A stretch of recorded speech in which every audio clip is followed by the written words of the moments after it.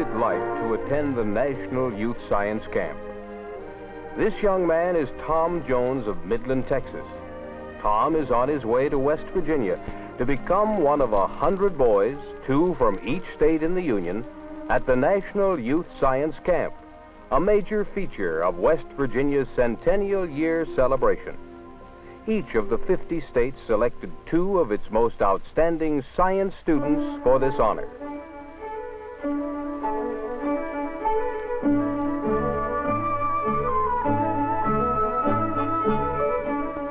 The Science Camp Director of West Virginia University and many other dignitaries are on hand to give the boys a real West Virginia welcome as they arrive at Charleston's Kanawha Airport. The representatives from Ohio and Michigan are the first to arrive and begin their new adventure in the Mountain State, where the pioneer spirit still lives.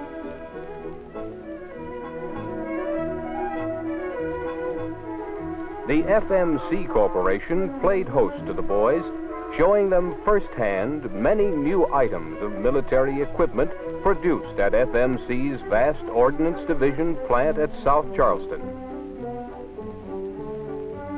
This vehicle is the famous M113 amphibious personnel carrier. The Union Carbide Chemicals Company also showed the boys a royal West Virginia welcome at Union Carbide's Technical Research Center in South Charleston.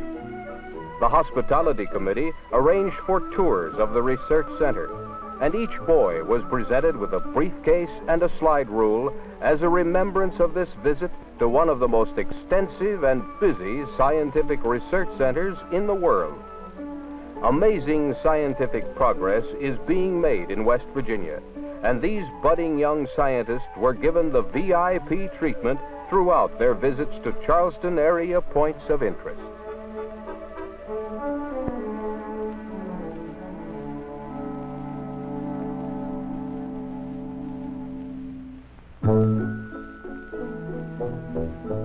The science camp itself, Camp Pocahontas, is located in the beautiful Monongahela National Forest in West Virginia. Here, against a skyline of mountains, far from city scenes, is a unique scientific and cultural opportunity for 100 boys from every state in the United States. The West Virginia Centennial National Youth Science Camp. A science camp is born. The boys begin their 3 weeks encampment with this traditional flag-raising ceremony, paying their respects to Old Glory.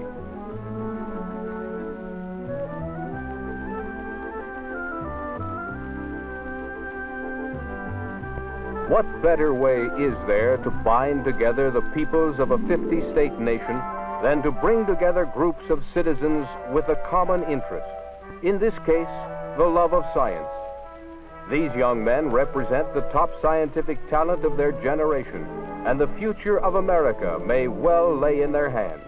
West Virginia's Governor William Wallace Barron, speaking at the dedication ceremony, said that the world lives at the threshold of a new era in science. Governor Barron said that West Virginia fully intends to be a participating and contributing partner to this new age of progress. Mr. Carl R. Sullivan, Executive Director of the West Virginia Centennial Commission, also greeted the boys. These 100 young men are gathered in West Virginia to dedicate themselves and this encampment to the ideals of scientific knowledge and achievement, and to enjoy 3 weeks which they will remember for the rest of their lives. They proudly unfurl flags of their home states.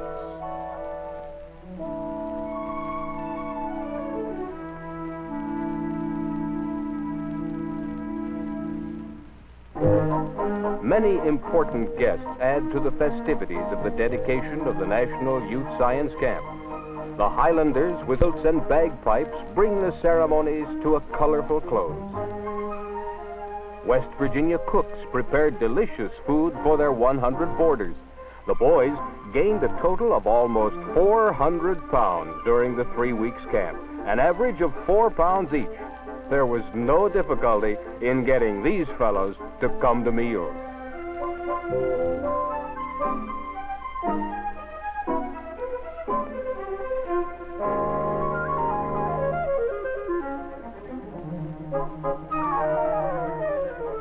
Monday, June 30th, 1963, just 10 days after West Virginia's 100th birthday, the regular camping period of the National Youth Science Camp got underway.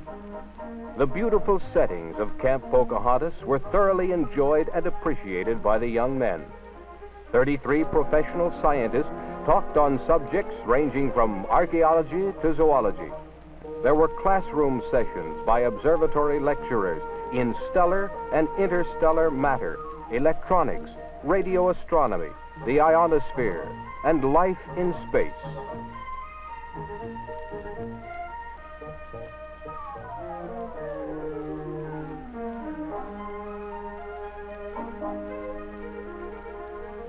Demonstrations were given on skeet shooting, conservation practices, and turkey catching.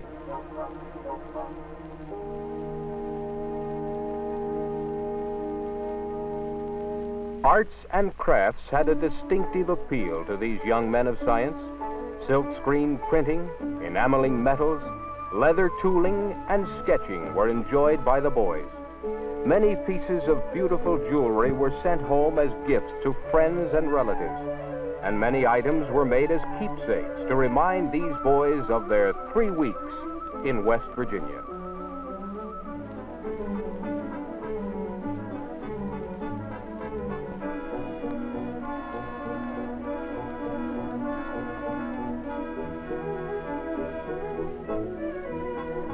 Eagerly awaited were the visits to the National Radio Astronomy Observatory at Greenbank, West Virginia. These boys were divided into 13 groups so that the sponsor of each group could give personal attention to each of the boys. As the boys approach the radio telescope itself, they begin to appreciate the immense size of this 300-foot dish. The sponsor had to keep on their toes to answer the questions asked by these young scientists.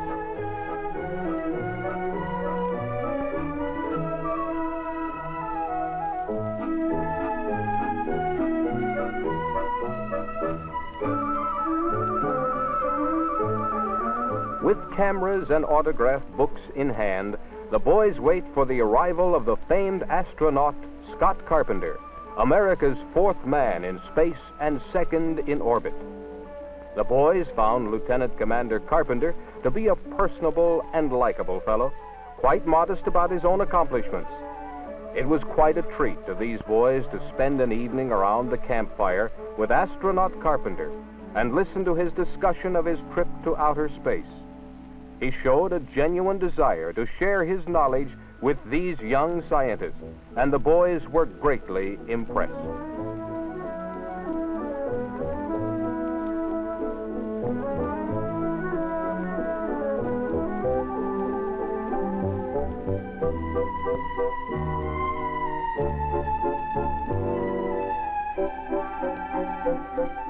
At any camp, one of the greatest pleasures is mail from home. The boys are always eager to turn out on time for mail call.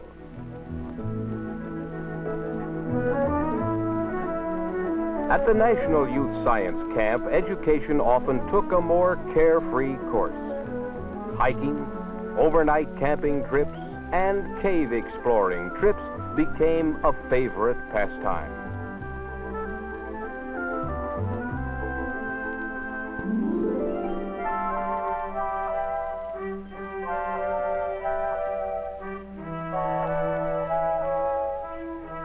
But it always felt good to get back to camp. What could be more relaxing than fishing in the sparkling waters of the Greenbrier River and hoping to catch a Centennial golden trout? Not every hour, even at a science camp, is spent in pursuit of science. Off time was generally spent in some form of play or vigorous sport. Competition was as keen on the athletic field as it was in the classroom.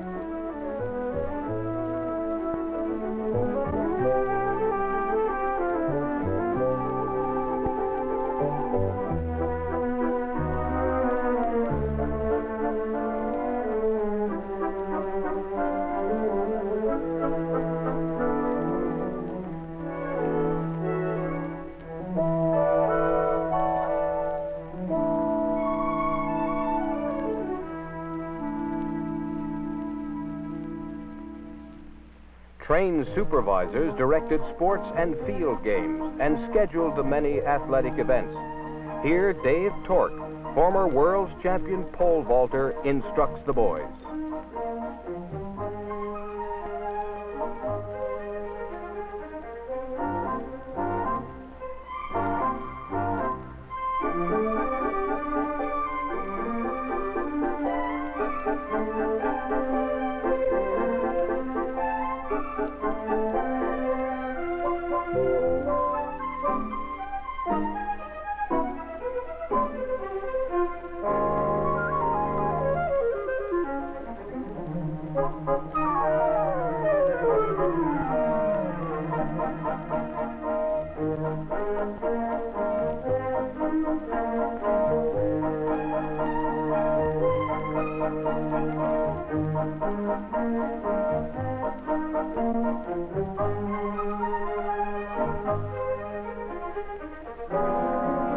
There was so much to do that sometimes it was difficult to decide what to do.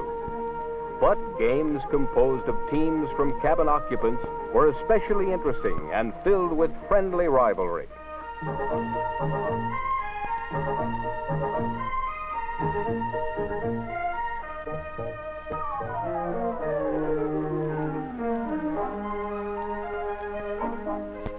This ham radio station was set up in the library and was operated under Hawaiian call letters.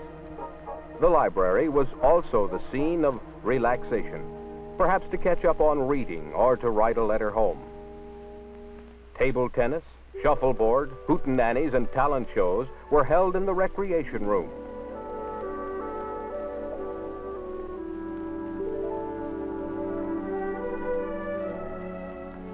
Not all the events at the National Youth Science Camp were limited to the camp boundaries.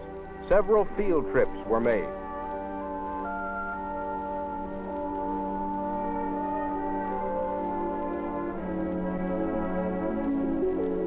One of the highlights was a special trip to Washington, D.C. For many of the boys, this was the first visit to the nation's capital, and they thoroughly enjoyed seeing in person the sights they had read about and seen in pictures all of their lives.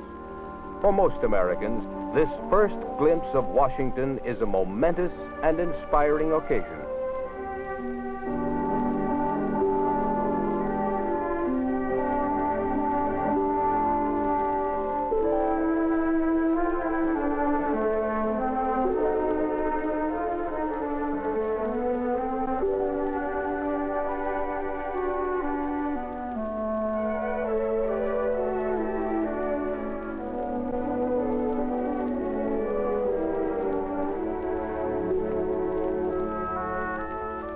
A special luncheon held at the Senate office building gave the boys an opportunity to meet their own congressmen and senators.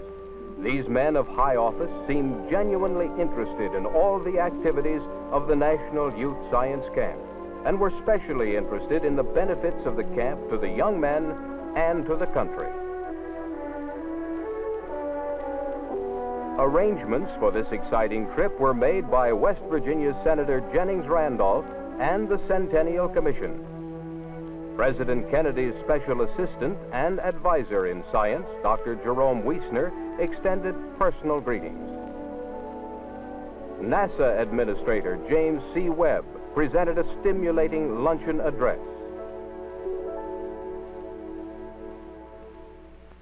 Mr. Webb was presented a West Virginia Centennial medallion by Mr. Sullivan. A visit to Goddard Space Flight Center at Greenbelt, Maryland, was another highlight of an unforgettable day. The 100 young scientists approached the Space Flight Center with great excitement, and they were certainly not disappointed. They were treated to exhibits showing models of the communication and weather satellites which orbit the Earth. Teams of experts explained the workings of these satellites and the methods of tracking them through the reaches of space.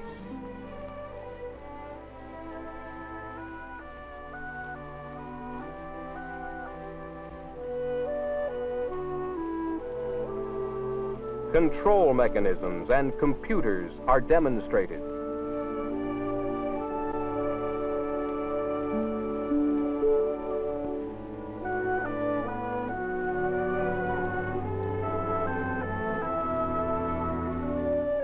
a giant tracking system is able to trace and record the position of satellites anywhere in the vast reaches of outer space.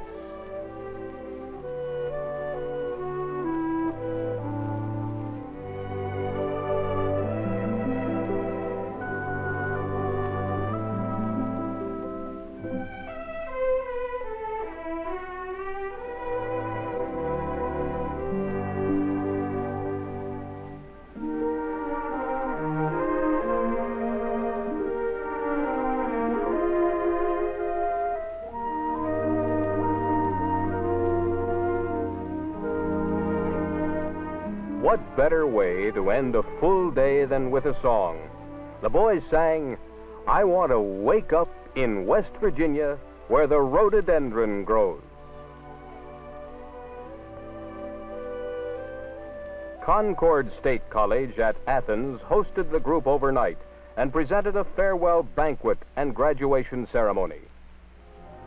The students of West Virginia State College at Institute were hosts to the 100 young scientists on the day that they were scheduled to leave West Virginia. The fellowship and enrichment given here will be a constant source of inspiration. Already, the Alumni Association is planning a reunion in this 35th state. The camp director guided a session of thanks and farewell remarks by the boys at West Virginia's State Capitol building in Charleston. The campers said, "Our image of West Virginia is one of respect and admiration. Everlasting friendships have been made, and a year's learning has been done in 3 weeks. We learn from each other as well as from our instructors. Meeting young men from all over the nation has promoted better understanding and goodwill."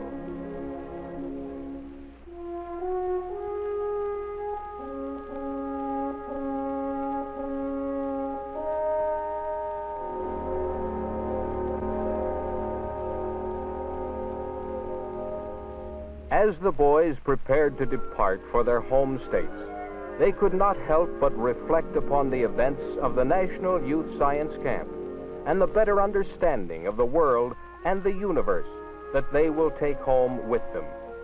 Yes, it is their hope that others in West Virginia youth science camps to come will have this same opportunity for enrichment each year during the next new century in West Virginia.